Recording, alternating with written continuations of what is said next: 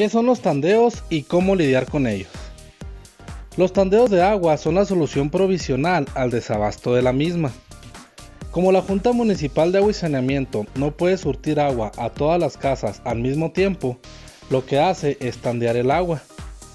Por eso es muy común que en algunas casas solamente haya presión en grifos y regaderas durante determinadas horas del día, y en casos muy particulares en determinados días.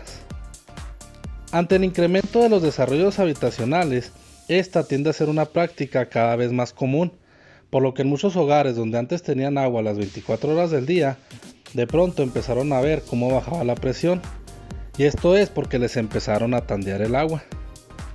Para lidiar con los tandeos, basta con almacenar el agua en cisternas o tinacos, así como se hace en el campo, donde almacenan el agua de lluvia en presas o presones para posteriormente utilizarla durante las épocas de estiaje o de sequía.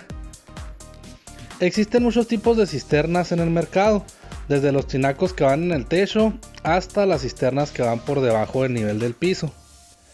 Para saber cuál es la cisterna o tinaco que más se adapta a tus necesidades, basta con multiplicar el número de los integrantes de tu familia por 300.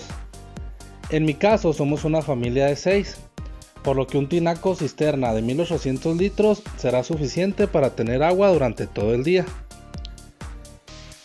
Como última recomendación, si decides instalar un tinaco en el techo, para tener una mejor vista de tu fachada se recomienda que este quede oculto. También se recomienda que quede a una altura de 2 metros de la primera regadera, esto es para que no vayas a tener problemas de presión. Si optas por una cisterna por debajo del nivel del piso, te recomiendo que tomes en cuenta que vas a tener que considerar un sistema de bombeo y un sistema de presurización. Para cualquier duda, comentario o cotización, pues no dudes en contactarnos.